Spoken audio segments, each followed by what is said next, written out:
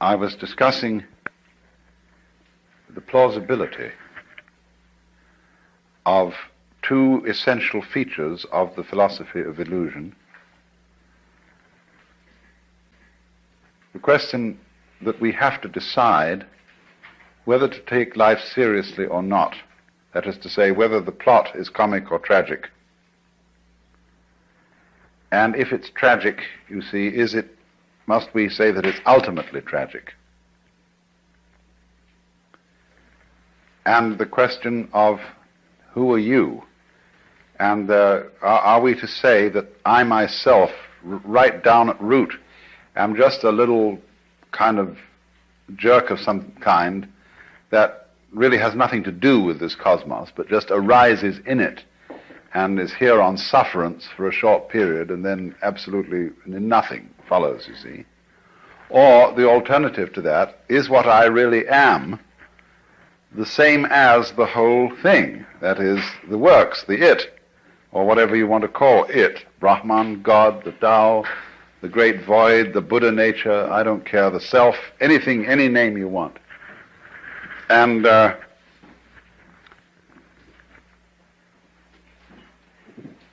whereas that attitude, you can look at it from various points of view in judging it. You can say it's wishful thinking.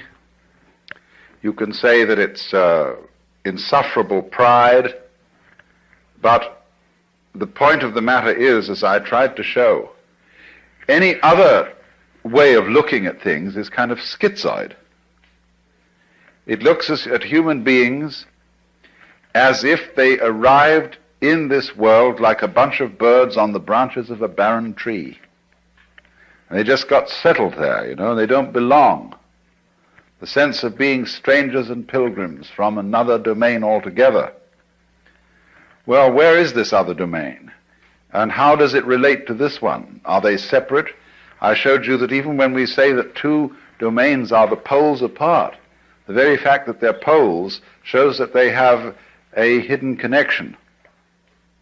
And the hidden connection is the big thing in life. All you junkies know that.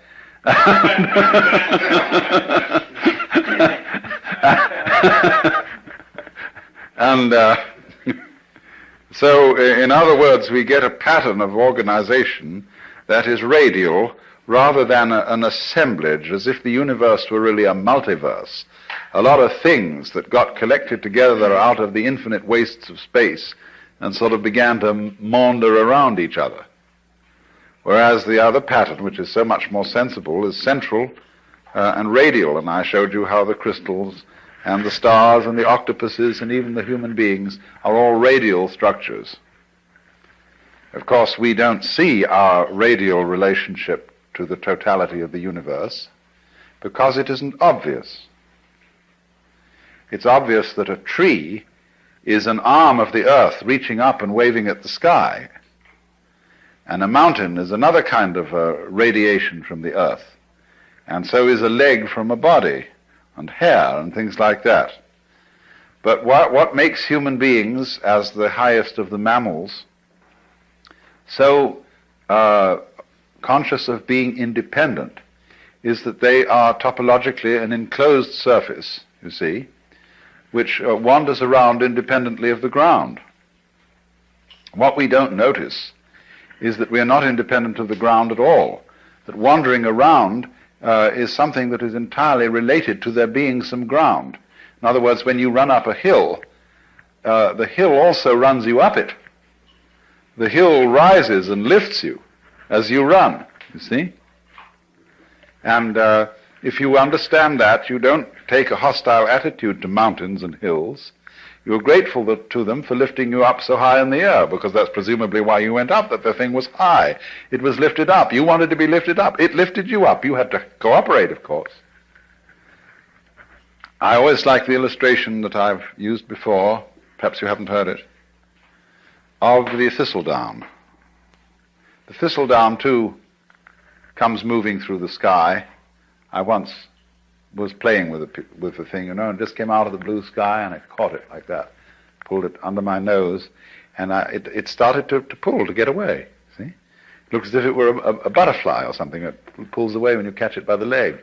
And I thought, oh no, of course, that's not the thistledown, it's the wind. Well, which was it? You know, in a famous debate that was settled by the sixth patriarch of Zen, there were two monks arguing when a flag was flapping in the wind, whether it was the wind or the flag that was moving. And he said, it's neither, it's the mind. And so in a way, the same thing was true about the thistledown. The mind is the moving thing, because which point of view will you take? Which attitude of mind will you take towards this? Is it the wind moving the thistledown? Or is it the thistledown that is moving itself with the wind? After all, when you see a sailing boat, and there's a man in the sailing boat, who is moving the boat? Is it the wind moving the boat? Or is it the man moving the boat because he was smart enough to put up a sail? Much smarter way of getting around than rowing. You don't have to work. It's intelligence, you see, the mind that moves the boat.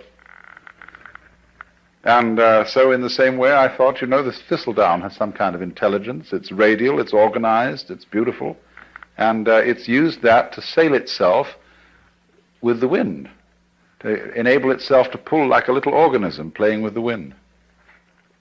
And so in just the same way, each one of us uses the universe to get around, and the universe uses us to play with, and to make games and patterns and to do its stuff. So because we seem to be disconnected and entirely sealed within our skin, that is a very deceptive thing, because the skin is not really the boundary of man. You'll notice that in various periods of art, human beings have been shaped in different ways. And have been more or less transparent at some times, at other times opaque, and sometimes the emphasis has been on the state of mind which this human being is in. At other times the emphasis is on the bodily conformations and so on. In the work of painters today, one sees images that at first sight one doesn't recognize as being human. There was an exhibition at the Museum of Modern Art in New York some years ago called The New Image of Man. And these things didn't look like human beings at all. Some of them did, but that's because what does a human being look like? That depends on your point of view.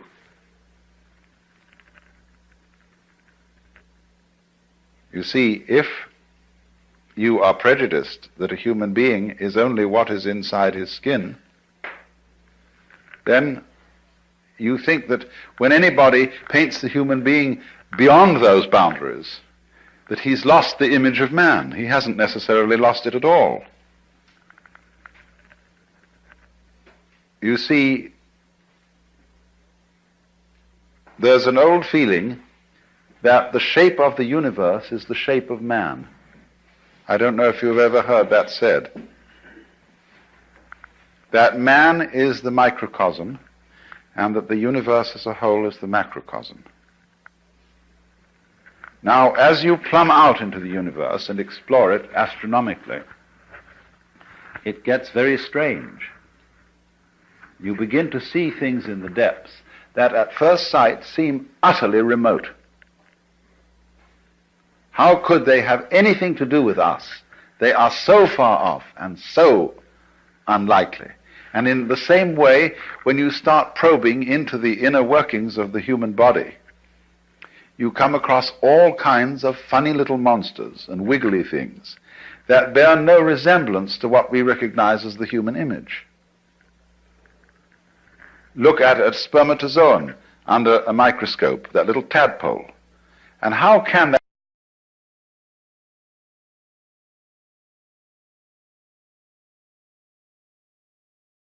the creep sometimes, the foreign feeling about yourself, if you feel your own pulse, or if you're able to look at an X-ray in some way of your inner organs working. See, they're all strangers to us. We don't know about them. And they give us the creeps, as if they were, coming across some weird insects in the dark. That sort of feeling. But what we will always find out in the end, you see, when we meet the very strange thing and we look into the distant reaches of space, there will one day be the dawning recognition, that's me. Why, that's me. And the whole game of the universe, you see, is to appear as strange to itself as it possibly can. That's how one keeps variety going. That's how one keeps wonder going, and all kinds of exciting developments.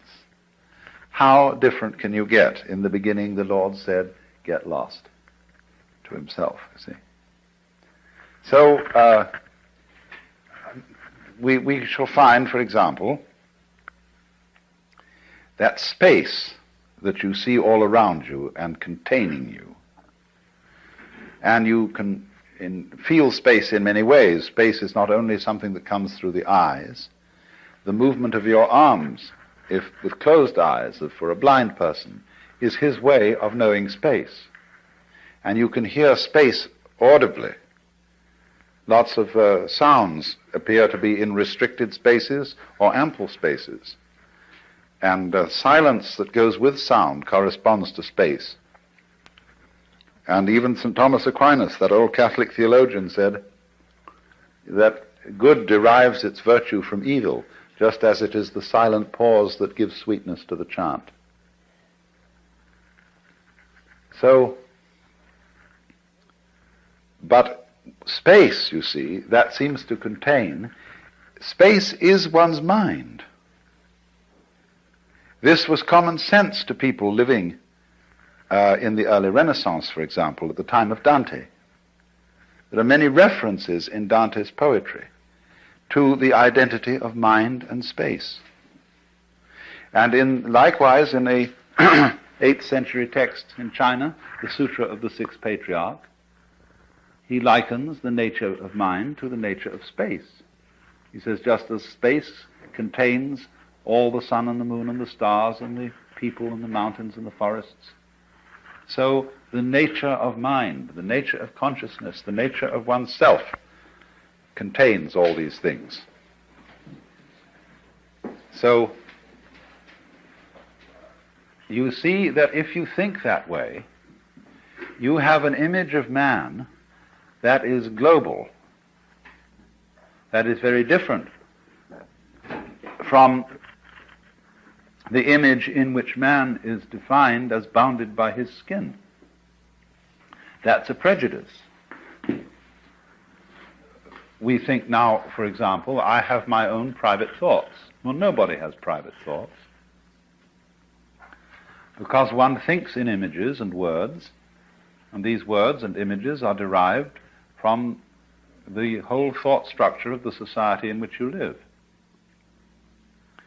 We think thoughts. The domain of mind is very similar to the grid structure of an electric power supply system.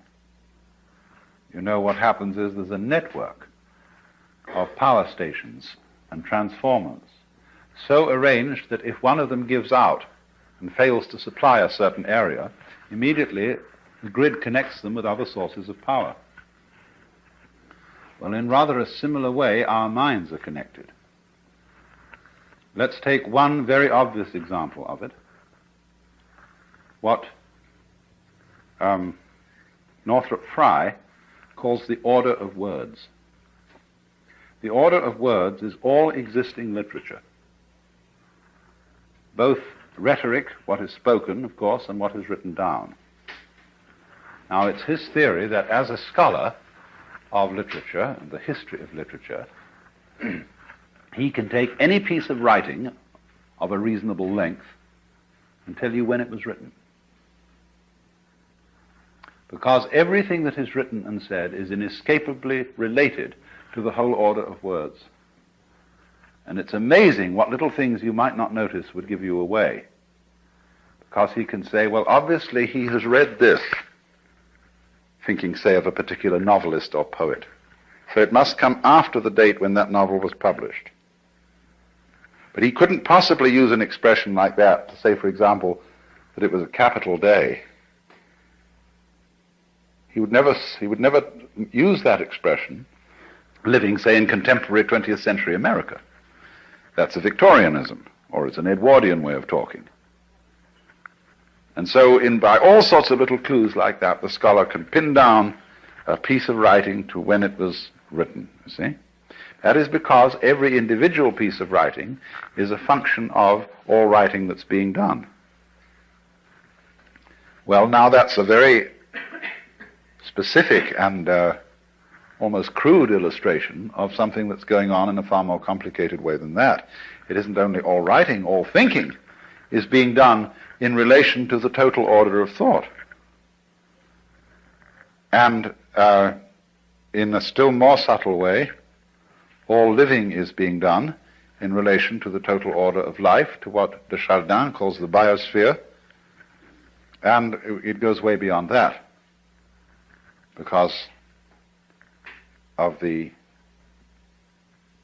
vast interplay of what we now call gravitational and electrical fields, which embrace everything that there is.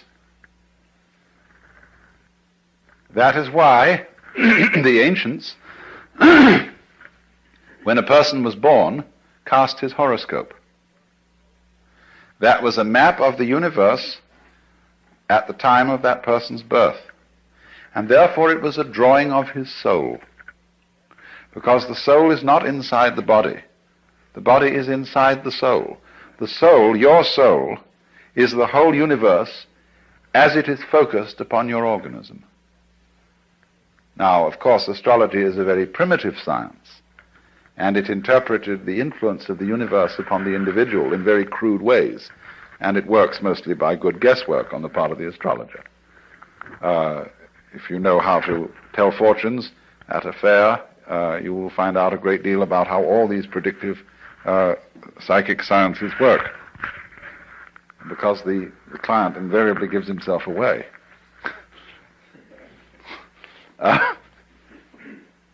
Either by his anxiety to be told the truth or by his anxiety to conceal it. They work equally well. Now, but there is, you see, underneath the astrological notion, a sound idea that the true map of the soul is the picture of the universe surrounding the individual. It isn't necessarily your soul is not the picture of the universe just at the moment when you were born, you see. It goes along all the time you live, because the whole thing expresses itself through you.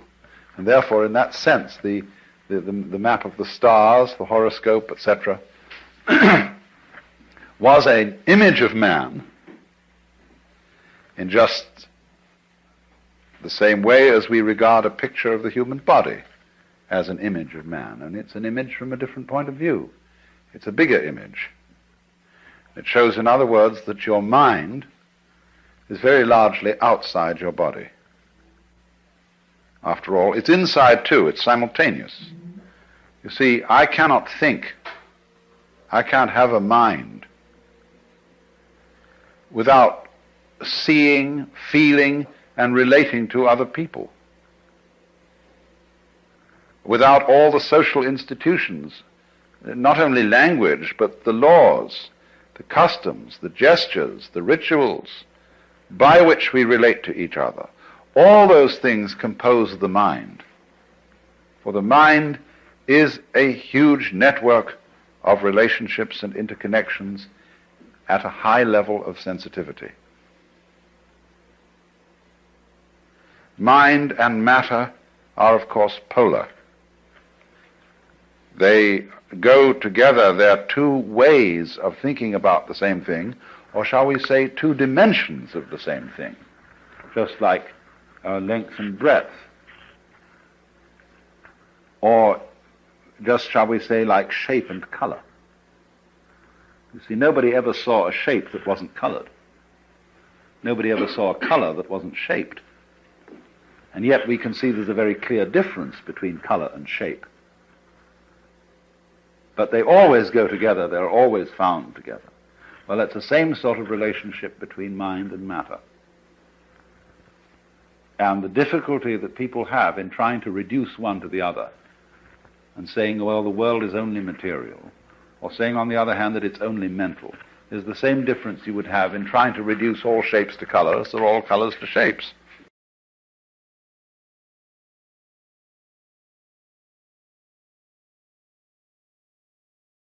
So perfectly, and yet stay so marvelously different. That's why the Buddhists say, difference is identity. Identity is difference. It sounds goofy, but it makes a great deal of sense, because what it's saying is a relational thing. That you don't know what identity is unless you know what difference is, and you don't know what difference is unless you know what identity is. That relationship between so-called opposites is called in the Chinese technical Taoist vocabulary mutual arising. So they say to be and not to be arise mutually. High and low are mutually posited. Long and short are mutually delineated, and so on.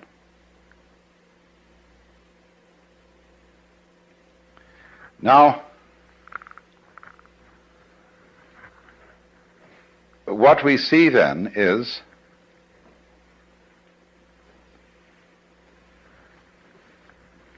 the totality of the cosmos focused at each point, you see, gives rise to the illusion of the independence of the point from the whole.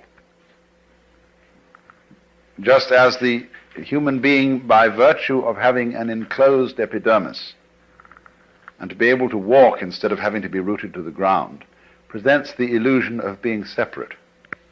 And so that's why I asked Vada to do these demonstrations last night, because he showed visually the interdependence of the figure and the background, and how the two play together, how you can switch from paying attention to one to paying attention to the other, and in each case it's significant.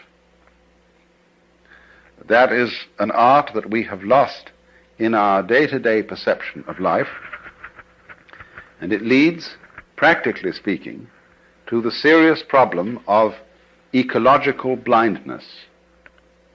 That is to say, to the ignorance which most human beings seem to suffer from, especially in our culture, that they are inseparably related to their physical environment.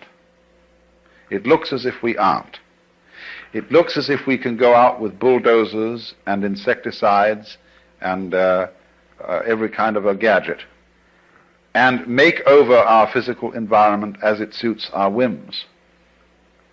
But then we discover to our consternation that we've upset all sorts of balances, that the house we made such a nice flat lot for on the hillside suddenly slides down the hill when there's a rainstorm because we took away all the shrubbery that was binding the hill together. And, you know, this happens in Hollywood every day. And,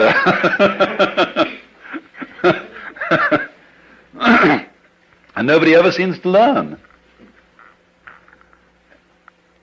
And that's, you see, there's this immense importance of overcoming the illusion of separateness. But people are afraid of that because they think it's communistic. They think that the grand style, the great thing about Western civilization, is its stress on individual personality and its value. And that we have created the ideal of personal integrity. That is to say that the most important thing in the world is the individual. All collectivities, corporations, states, and so on, exist as servants of the individual. And if they get in his way and they interfere with his private enterprise, whatever that may be, it's a bad thing. Man, the individual, is the crown of creation from this point of view. And therefore, when anybody suggests that individual man is not what you thought was an individual, but is in some way united with, grounded in the totality, then if you're this kind of rugged individualist, you mix up your vocabulary and you call the totality the collective. Now, the collective and the totality are two completely different things. The idea of collectivism is based on individualism. It's the idea that the society of mankind and the physical environment beyond it is a collection with nothing of the kind. That's the idea of cosmic flotsam and jetsam that all floated together into a collection. And that's the obverse of individualism. You know, American individualism is the same philosophy as Marxist collectivism, seen from the other side, because they're both based on the same erroneous sensation of individuality. Now, what people don't understand is that a complex and interesting personality is not a matter of being isolated. It's a matter of being deeply connected with and aware of one's relationship to the whole surrounding cosmos. Let's suppose that I'm preparing to make a date with some lady, and she's such an individualist that her thoughts are only occupied with herself. She never thinks about anything that isn't herself. Well, she's an awful bore. She has nothing to say. She's not interested in any books, in any landscapes, in any works of art, in any literature, in any other people. She's a total bore. But the more, on the other hand, she would be interested in all those things that are supposed to be not herself, the more of a colorful personality she becomes. So the rule is to get away, you see, from these ideas of the individual as finding his individuality and uniqueness through independence, but rather finding his individuality and uniqueness through being related. Because, you see, that's what makes us look at the word relation from another point of view when we talk about our friends and relations.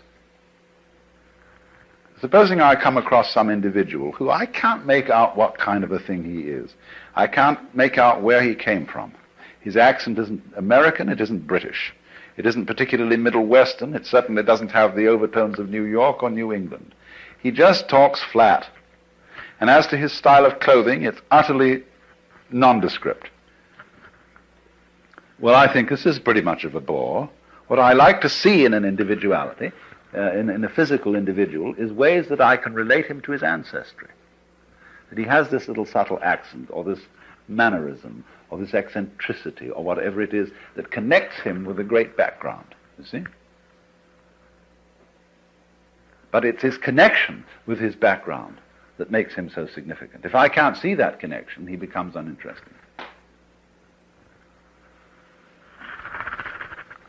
So, there is no thought in this approach to devalue the individual. What really does devalue the individual is any kind of religious or political philosophy that overstresses his isolation. And this is something that Californians in particular need to take note of. And because many people feel, you see, that the development of technology and of centralized government is a direct threat to the value of personality. Well, in some ways it is. But that is only because technology is being developed by personalities who don't understand what personality is. They're working on the old individualist-collectivist point of view. They're the same. So then, you see, this is then the illusion created that the individual is operating all by himself, that actions and thoughts and deeds proceed solely from inside his skin, so that we can say, there's where it started. You see? Well, that's the game of praising and blaming. The game of who started it, who can we give candy to, who can we bang on the head. In other words, somebody has to be it. As in The Farmer in the Dell, you know, and finally you get the end, the cheese stands alone, the cheese stands alone. Hi-ho, the derry-o, the cheese stands alone. Well, why? Who started it? The group.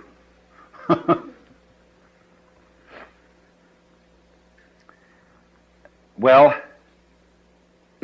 another fear about this is that it absolves people of responsibility if they see through the illusion of separateness.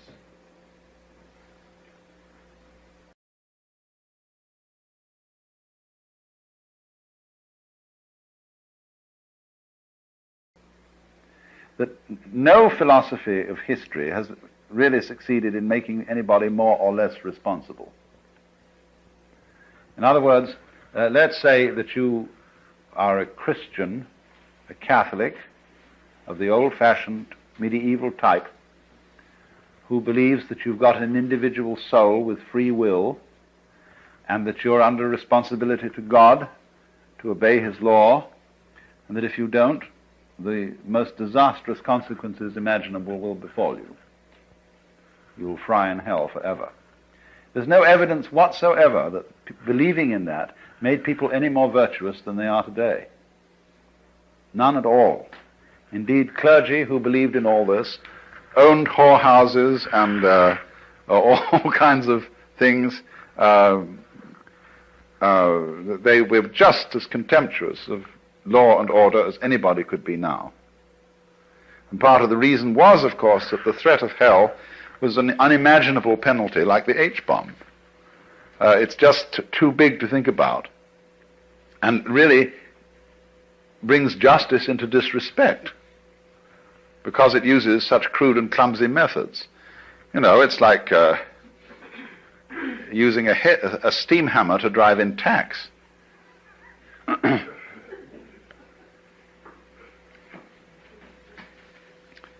Responsibility is a thing like a nice face, which you either have or haven't. Certain backgrounds, certain interests, certain awarenesses of relationship create responsibility in some human beings.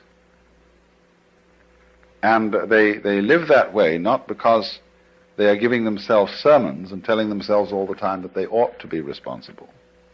It's because they're intelligent enough to see that being responsible makes things very much easier for everybody all round.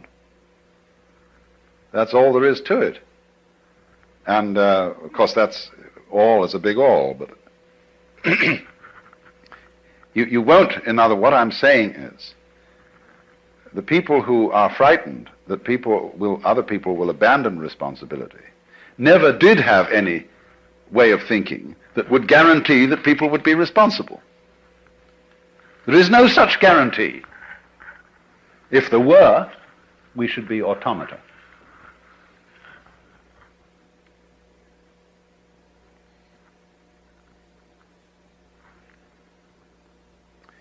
Now, I want to switch to another aspect of illusion.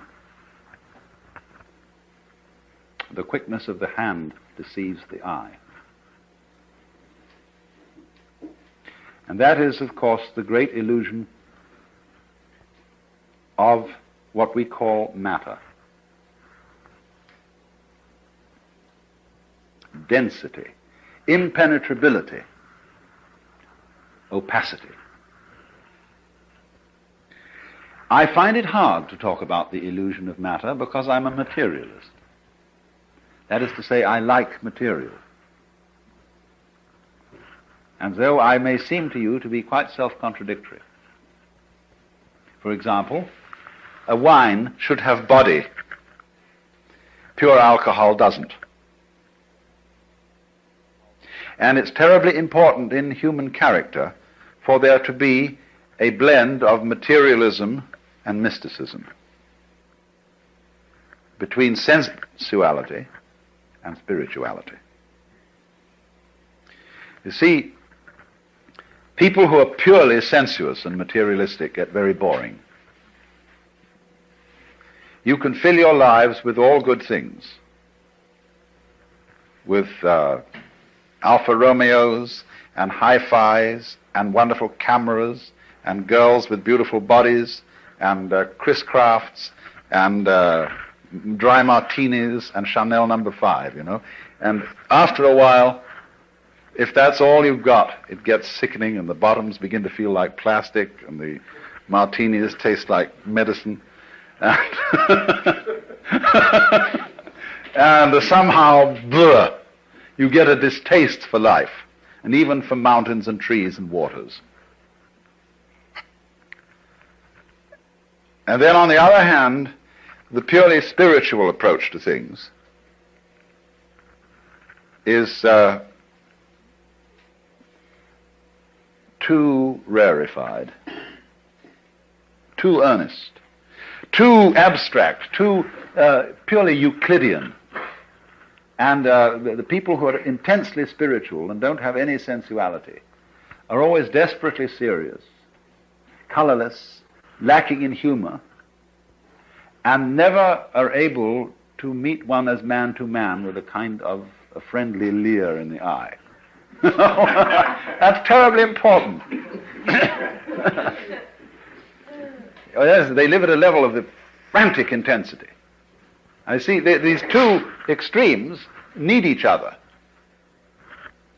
Say, spirituality needs a beer and a loud burp, and sensuality needs a rough blanket and a hard bed and a cold night with the stars, you know, to wonder about.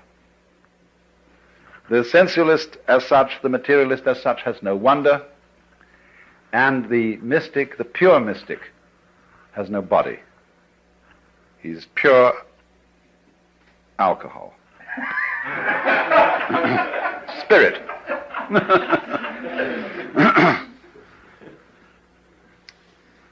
So,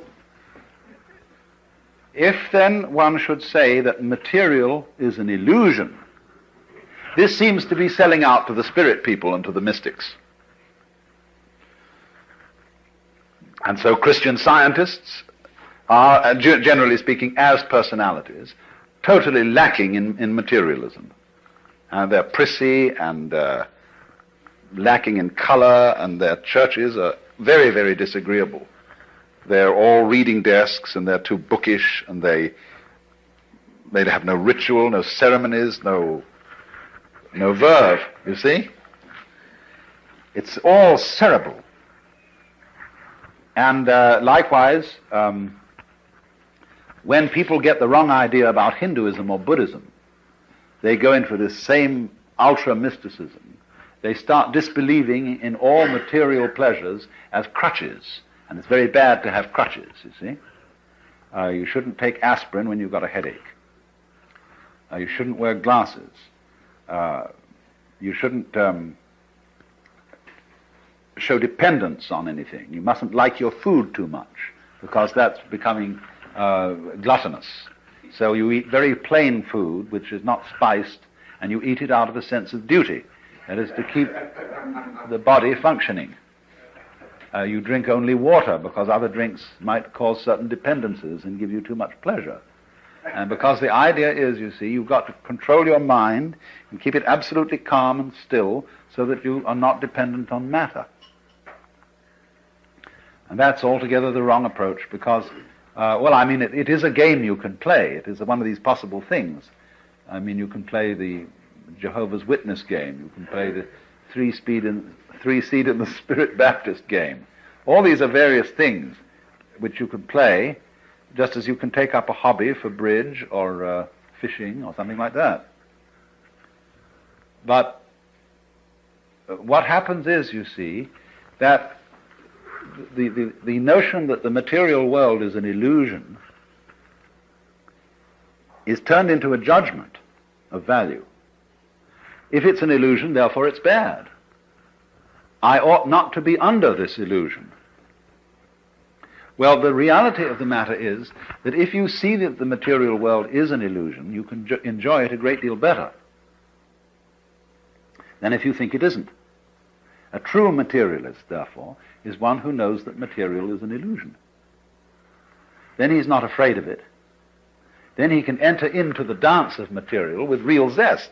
Because you see, if you're a false and a fake materialist, what's happened? You've borrowed money to buy yourself a Cadillac, an impressive house, ranch style with a picture window and a patio and a swimming pool, and you've bought a lot of stock, and you somehow wangled the money and borrowed it, and you keep lying awake nights wondering if you're going to make the payments. Well, there's no point in that at all. How can you possibly enjoy all this jazz, if that's the kind of jazz you want to enjoy, if you've got to worry about whether you pay for it or not? And you get hopelessly involved, you get commitments here, commitments there, and finally you have a nervous breakdown and shoot yourself. The only way to enjoy material is to disbelieve in it, just as one can disbelieve in money. Then you can have zest for it, you see? Otherwise, it's much better to be poor. I mean, if you have no taste for this kind of life and no real interest in it, but feel that somehow you ought to have it for status reasons, it's much better to stay poor. Not have any of that stuff at all. So, then this is the important thing I'm trying to say. Material is an illusion, but a great illusion. And the point is to swing it, and not to run away from it on the one hand, or to get stuck on it in the other. Then you can play with it. It's just like a wheel going round. If the wheel is too loose on the axle, it wobbles all over the place. If it's too tight, it won't revolve. But you kind of sit loose, you see, to this thing. Not too loose, though. Now, in what way, then, is the material world an illusion? Well, we know a lot about this now from our physics.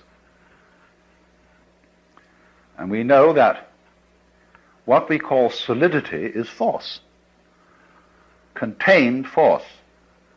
The agitation of particles or wavicles or whatever they are at such an immense speed that they become impenetrable to other agitations. So that when I put my foot on the floor, the reason it doesn't go through the floor is that the floor is coming into existence and going out of existence so rapidly that there is no interval through which my foot can penetrate. Like an airplane propeller, you can't put your head through it without getting it chopped off. Only that if it were going far faster still, it wouldn't even cut your head off. It would just be like banging your head against a brick wall. And it has to be going fast too within an extraordinarily small and restricted space. The airplane propeller is whizzing around through a considerable space in relation to the size of the head. But if it were going much faster, but through much smaller spaces, you see, then it would be like banging your head against a brick wall. So what we've got in our so-called physical objective world is a behavior of energy where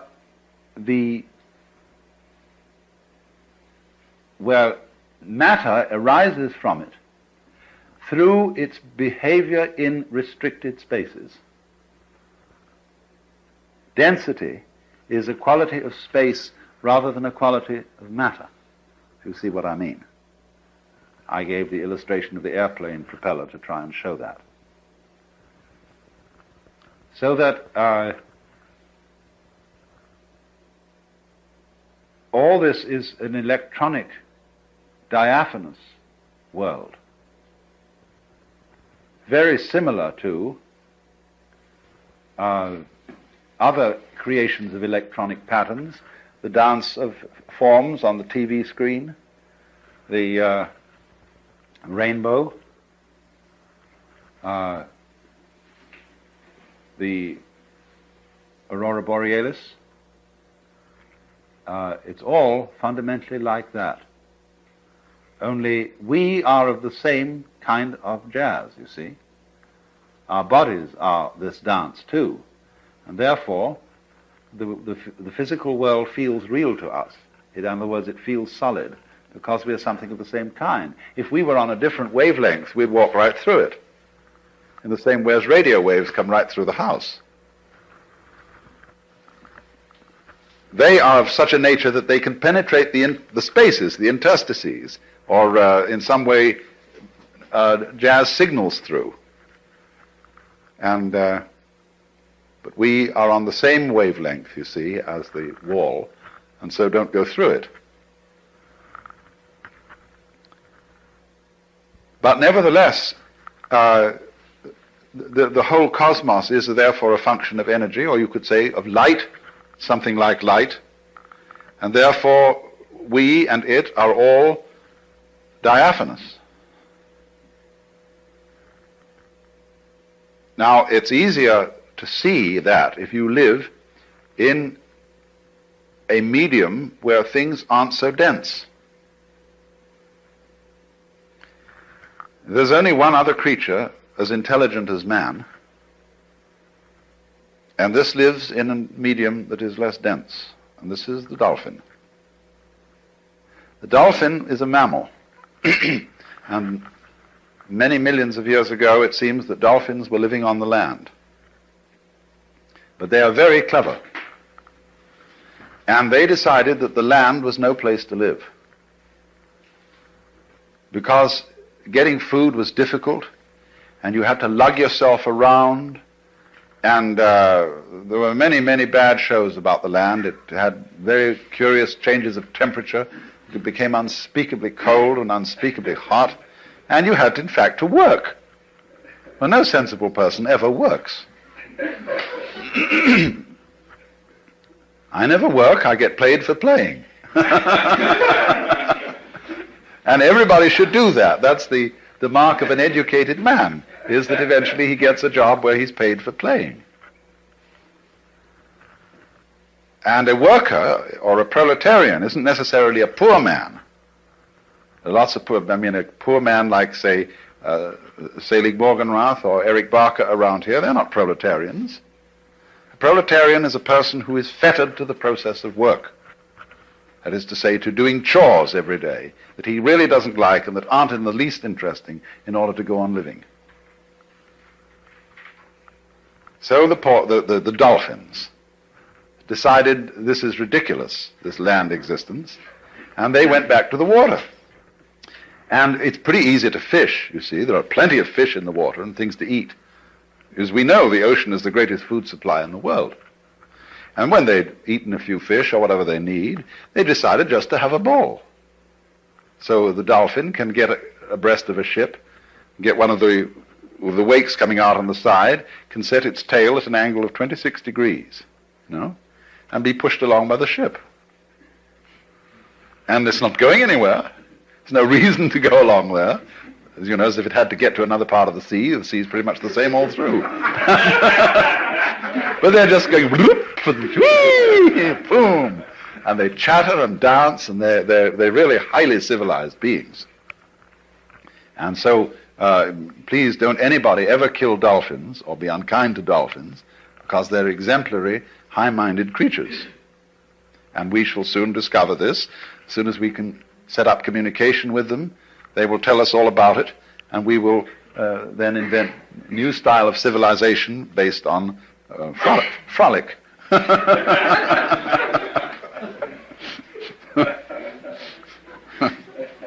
But you see, they dance in the mode of water. Now, human beings, as Toynbee has pointed out, as their civilization progresses, they begin to lose their roots. And they are less and less tied to the land. They go into the air. And what's going to happen as if man develops without blowing himself to bits, if he can get over the hurdle, you see, that dangerous point, is that gradually all roads are going to disappear. And the earth will have centers of human habitation, you see, but no roads. They'll be as obsolete as railroad tracks, because everybody will fly. And once the medium of air is much more fluid than the medium of water. And as we fly, you see, on the land, your values are all values of permanence, solidity, firmness. They're architectonic in the sense of our great stone structures, pyramids and things like that. But in the air and on the water, all values are fluid. And what you have to know to be a good airman is, of course, stars. Like whitethroats and other migrating birds migrate by the stars. Imagine. But once you start relating yourself to the stars, you realize that you're living in a universe where directions are all relative. And you become a being capable of existing in non-solidity. And that's why Buckminster Fuller, believed that all techniques and really all culture came from the sea. The men who first learned to sail were the wise men. He has a fantastic idea that there were initiates, great priests who were ship's captains, and that although some of their humble seamen didn't know all the secrets, that these priests were the first people who knew that the world was round. And that gives one an entirely different theology, you see, than if you believe that the world is flat. And so from the priests of the ocean, the landsmen learned how to use cranes, blocks and tackles, how to build, what a good house an overturned ship made. And so to this day, a cathedral has a nave as its central auditorium, nave from Latin navis, ship, showing the connections between ships and the first temples. And so Fuller goes on to say, now if you're a good architect, as the ancient architects learned from the ocean, first thing you should do when you get through architectural school is go and work in an airplane factory and understand the beautiful thing that man has made in a fine, fine airplane, you see, which is as great as a bird in its own way, because that's the architecture of insecurity. And that really lives with insecurity. Well, let's have an intermission.